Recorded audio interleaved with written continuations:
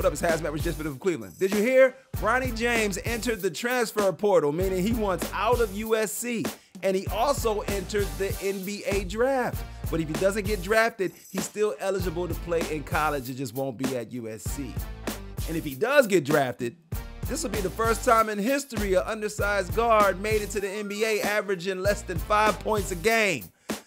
But I guess you can do that when your daddy is King James. And J. Cole just dropped a track called 7 Minute Drill where he disses Kendrick Lamar over 2 separate tracks.